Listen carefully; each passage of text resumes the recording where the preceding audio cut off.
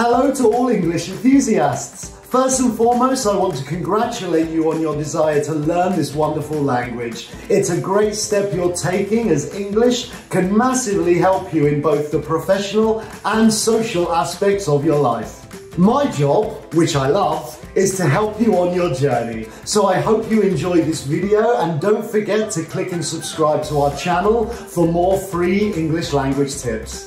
Today we're going to delve into a very important topic, which is also a very difficult topic for English language learners: irregular verbs in English. A lot of the most commonly used verbs are irregular verbs, so we need to learn them early, and unfortunately they are more difficult than regular verbs. But don't worry, because I'm here to make it easy and fun. So let's get started. So, what is the difference between regular and irregular verbs? First, let's take a look at some examples of regular verbs which all follow the same conjugation rules. Let's look at the verb play. In the present simple, we use the verb play. I play football. If we want to use this verb in the past simple, we add ed to form played. I played football yesterday. And if we want to use this verb in the past participle form, it's the same. ed, I have played football. If any of you are asking what is the past participle verb, it's the verb form we use in the present perfect tense after the verb have or has. I have played football. Now let's look at the verb jump. Present simple, jump, I jumped over the wall. Past simple, jumped. I jumped over the wall yesterday. And past participle, jumped. I have jumped over the wall. So what are irregular verbs and how are they different? Well, those are the verbs that simply refuse to follow the rules. Why? Because they can. Instead of having a predictable form for the past and past participle like we just saw with regular verbs, each of these irregular verbs has its own trick. So let's take a look at the most important and most common irregular verbs that we need to know in English. Let's start with go. I go to English classes.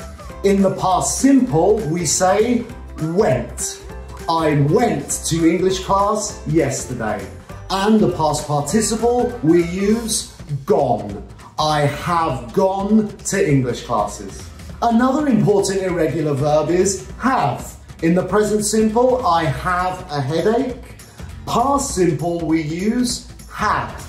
I had a headache yesterday. And in the past participle, we use had. Yes, it's the same. I have had a headache. Now let's take a look at the verb eat. In the present simple, I eat pizza. In the past, we use ate. I ate a pizza yesterday. And in the past participle, eaten. I have eaten a pizza. Another very important irregular verb is do. In the present simple, I do my homework. Past simple, we use did. I did my homework yesterday. And in the past participle, we use done. I have done my homework. There are also some examples of irregular verbs that do not change their form at all. For example, cut. I cut the paper. For the past, we use cut. I cut the paper yesterday. And the past participle, we also use cut. I have cut the paper. And another example would be put. I put on a coat. In the past, put. I put on a coat yesterday. And in the past participle, put. I have put on a coat.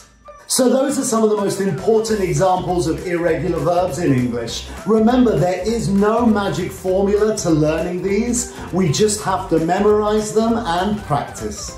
But don't worry, because with patience and practice, you'll master them in no time. And how can you practice these tricky irregular verbs, I hear you ask? Well, how does live class practice with a native English speaking teacher sound? In Open English, you'll have access to these native English speaking teachers who offer live group classes 24/7 so you can learn at your own pace.